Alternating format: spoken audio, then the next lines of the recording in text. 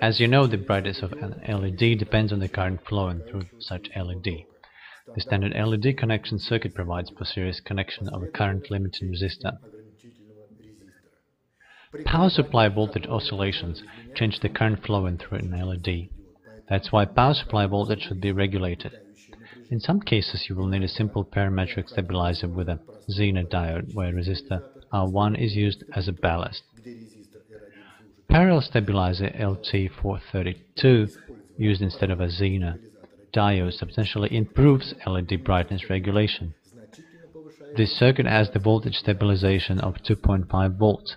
You can assemble the LED current based on a transistor. The transistor's collector current is independent of voltage if the base current is direct current. That's why voltage is applied to the transistor's base from regulator R2. Resistor R3 limits the current flowing through the LED. You can set the required LED brightness by adjusting the potentiometer. Here is another current regulation circuit based on an operational amplifier. The one half of the chip acts as a voltage follower, and the other half regulates current flowing through VD2. When current flows through VD2, there is voltage drop across resistors R3. This means that voltage is applied to the inverted input of IC 1.2 chip.